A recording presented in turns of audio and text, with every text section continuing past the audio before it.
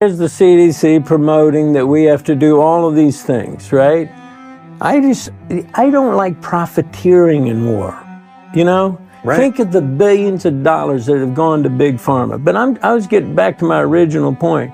The last people I would trust with my health is big pharma and big government, because neither one of those strike me as caring entities. Spoken as the perfect redneck hippie.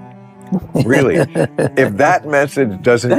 they're all about profit. Exactly. They're all about profit. And both sides know that. And it's obscene, the profit they've made. I think they've done a lot of studies about vitamin D and how important it was when the people who had low levels, they were much more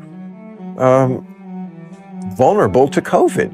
Why not tell people that?